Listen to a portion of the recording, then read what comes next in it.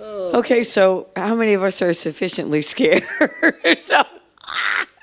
How did you find John?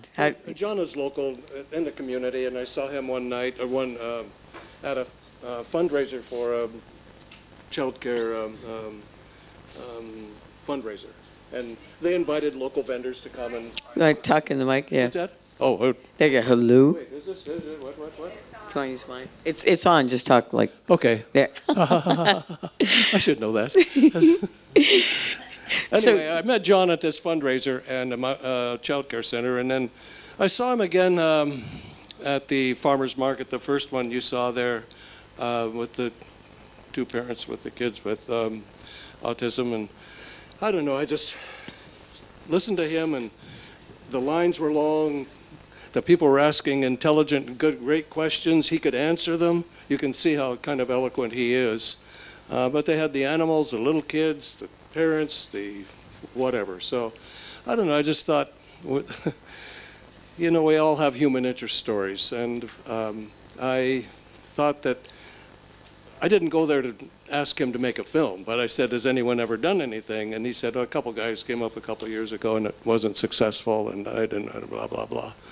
And so then Nancy Vick, who is my co-producer in this, I took her over there one day, and she started to talk to John because I think it was a matter of trust with him, and she kind of convinced him that we could be trusted, I could be trusted, and we could be... So that's how we started. Actually, the first shoot was the Lehman College one, the GMO labeling in New York State. So, and the whole time frame was this year, or how many years? This was a 4.5-year project. The film was a 4.5-year project, and he gave us like 3 days warning on the Lehman thing. He said, hey, if you guys may want to do that. So we did go down and do that. That was the first shoot. Then we did two that same autumn, and just started from there. That's how I found him. I just thought he was, you know, I don't know why, but I even thought about doing that because I didn't until that kind of saw him there. So, and that's the way projects happen. Anyway. Right. Yeah. So what are, real quick, some of the other projects you've done prior to this? Well, I spent a lot of my time producing in the theater. And congratulations to you for starting a little theater group. Oh, thank you. I was on Broadway for a few years and did a few shows, and then I ran an arts center in our local community. And I did. I don't consider myself a filmmaker. You travel around to these festivals, and I want to thank everyone who puts this festival on. But there are a lot of filmmakers in the country. I've done like 4 films or something like that. And if I find something I like, then I'll do it. I did one of the ones just before this was there's a school for extremely disabled kids in Chicago, and I did that. I did the first film on Ronald McDonald House, and found an 86-year-old artist out in Scottsdale, and I liked him, so we filmed him over the course of time. Wow, pretty impressive for someone who's not a filmmaker, right? Well, beautifully done. You hire people, if you've got really supportive, great talent, then a project can happen without you.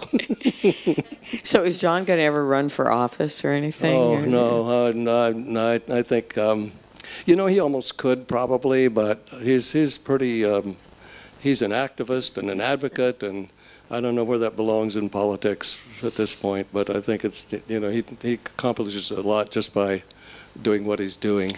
And how does he feel about this? Oh, he loves the film. It's made him a star, at least in our community and around the country, because we've gone to like 20 festivals around the country, and he's not gone to all of them by any means. But what's the response been from viewers? It's been, people are, there are a lot of like minds. I mean, people, by the way, out here on, at the Lehman College, there were several people from Long Island here who were farmers, who were there, who are from Long Island. So you have a very active community out here. It's quite an issue that we face out here too, right? Yeah, I know. But there were a lot of people there that were very concerned, and they are active farmers. You have a lot of small farms out here, and so congratulations on that too. We just have to support them. But so he's become a star? Well, in his own mind, but yeah. So other response though, you kind of reacted like, is some of it been not all positive? No, the response has been really, really very, very positive. And I think we're all interested in, we are the sickest nation in the world and the most over-medicated nation in the world. And there's a reason for that. And, you know, when he says our stomach is our first line of defense, there's a lot of truth to that. And I think that, you know, we all need to be really conscious of what we eat.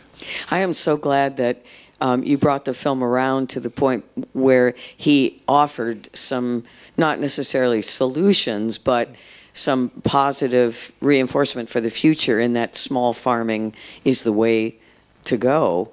And then him starting his own outpost, which I thought was great. But up until that point, it was like I felt a sense of helplessness, you know, almost hopelessness. Yeah, that's, if you aren't aware of these things and some of this information you just find out maybe for the first time, some of it you know, you don't know the depth of it, but it's very concerning and it's very, very scary. I've also been involved with, do a lot of work with Autism Speaks, and you know, there's a lot of controversy about vaccines and all of that, but there's such stuff in our environment and in our food. I mean, we have to put the cause of what's happening with obesity, with cancer, with asthma, with just go down the line here. There's got to be a reason for this. How about all the allergies? The allergies. We're all suffering from, right? Like me right now. Yeah. Well, if you look up in the sky and see what they're spraying. So is this we'll get into that, though. What has this done for you in your life, making this film and meeting John? Well, I've always kind of took care of myself, but since both Nancy and I have, we've just learned so much from this, and we become our own advocates and activists in our way. Certainly not as effective as John can be, but it's certainly changed. It's changed my life, and I know it's changed Nancy's life, and it's changed other people's lives too. We've had, in addition to all the festivals, we've had like 4 local screenings too, and you know, people respond really positively to this. And you know, we've had a couple vegans who asked questions, but it wasn't antagonistic, you know. And it's like, I always feel like in this film, and I can look around the audience when he starts that putting that steer in the blue thing, and you don't know where it's going. You know, you don't know if you're going to see something or not. But did you not want to get into detail on all of that? No, definitely not that. And we didn't, when we first started it, definitely not that, because I've seen some where they, you know, they bleed the animals and slice them and do all of this, and I can't watch it. Personally, I can't watch that. I don't care about that. But I think he probably explains that from his own philosophical and spiritual view about as well as anyone can explain it.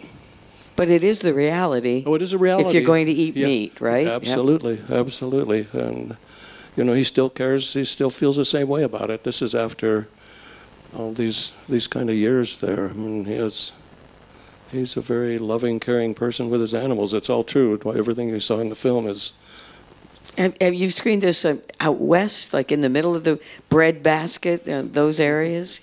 Well, there's so much CAFO, as confined animal feeding lots out there, and with chickens and with beef, with pork. They just don't have a life. And there's some people who are kind of coming around. The bigger companies say they're coming around, but let's hope they do. But, you know, it's just what you've seen pictures probably of the feeding lots in Iowa and outside of Chicago, and they're just like 5,000 cattle in 6 or 10 acres, and they just. But this has been written about. Remember the book The Jungle? Wasn't that the name of it? Back in the 20s? Well, there was a... Was it Sinclair Lewis? Yes, was it called? I think it was, yeah. Wasn't it a movie, too? I don't know, but was it Sinclair Lewis who wrote? And it was about exactly this. Oh, Upton Sinclair. Upton Sinclair. You know, there was a lady, I can't think of her name right now, but you would probably know it if I could think of it, but she had autism. And she watched how these cattle were being slaughtered. And what's her name? Temple, yes, thank you. She had such an impact on this industry because she designed a way where the cattle, she takes them through a maze. So by the time they get up to the point where they're going to be slaughtered, they relax instead of just shooting them down the line and people prodding them with the electric sticks and everything. Yeah, and Temple actually was on the board of another organization that I'm involved with, whereby they videotape, or they have videos. They film the Cargills and the slaughterhouses and things like that to make sure that they're doing it right. But it's more a cost thing, because if someone misses a chicken, then it goes all the way down the line, you know, and what their duty is. But Temple did devise this maze where the cattle, you know, they just go like this. So, you know, by the time they get up there, it's they're more relaxed, evidently. Any questions? We just have a few minutes left. You have to ask, why, as a nation, are we poisoning ourselves? Also, agribusiness every day is being owned by, you know, outside countries. That what they're doing is that they're using our land, our facilities, and the processing of chickens now is done in China. They have these tremendous factories that have thousands of people that all they do all day long is execute chickens and prep them, and they ship them back to us. That's right. And That's right. It's like a crazy thing. Like, why are we poisoning ourselves? I think, you know, that's a question that everyone asks, and I think it's just so political, and it's just a political issue, you know, and they don't do it. We get very little help. The farmers, as John says, he doesn't get one dime for subsidies, and, you know, we don't promote the small farmers. We promote, it's just money. But why we aren't smart enough, why we as a nation, as a people, are not uprising enough to have some effect on this. I mean, they keep appointing people who are ahead of Monsanto and in charge of EPA and USDA. I mean, come on.